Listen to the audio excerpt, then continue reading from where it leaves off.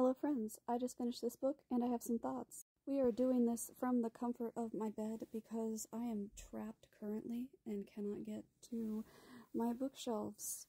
Send help. Just kidding, they're lovely snuggle buddies. Anyway, back to the review. So this book has fake dating tropes, it has miscommunication tropes, you know, the standard stuff. It's a YA book, it's got Broadway and Dungeons and Dragons. Who the fuck doesn't love that? If you're a fan of either of those things, or both of those things, you're gonna like this. Tons of references. I like that throughout it kept, like, bringing up songs from Broadway. And of course, throughout it, I'd, like, put the song on, like, to listen. Because why not? You have to. So I thought that was really fun. I really, you know, the plot was very, like, I knew where I was going along for the ride, but I still enjoyed the roller coaster. It was fun.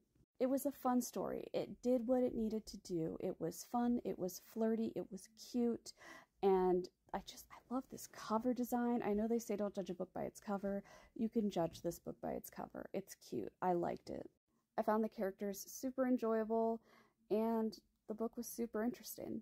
What'd you think, Tempo? Did you enjoy? I gave this book 4 stars. I really enjoyed it. Don't forget to leave a like and drop a comment below. Have you read this? What are you reading this weekend? Tell me. I want to know. I gotta know.